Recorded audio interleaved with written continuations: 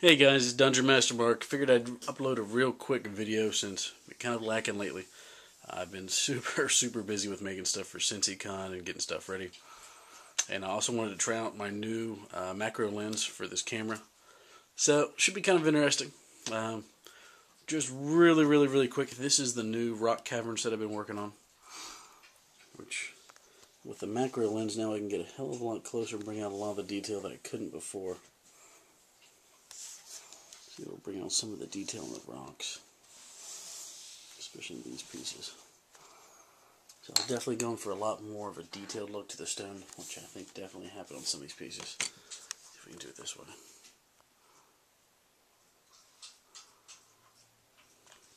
I can quick get down my own shadow. So yeah.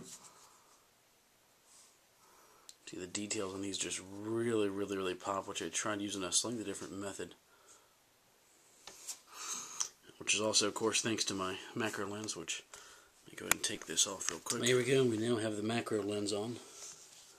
Which now we can get super up close.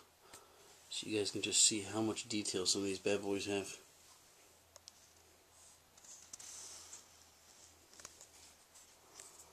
Let's get some of these guys out of the way.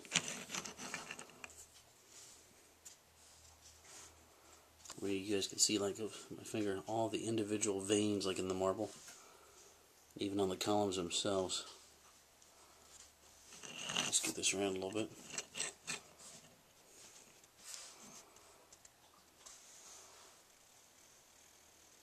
So yeah, absolutely gorgeous though. I am super thrilled with the way these come out. Only bad thing about a macro lens is when you look at some of these like Pathfinder minis and D&D minis, you just realize up close just how horrible the paint job on them are. So I definitely got to see about, yeah, maybe get some more professional painted minis. But yeah, that is a real quick picture of the new rock cavern set. Some just super awesome detail on these. And like I said, I'm probably going to be putting one of these sets on eBay soon because I have just too many sets. I need to get rid of some.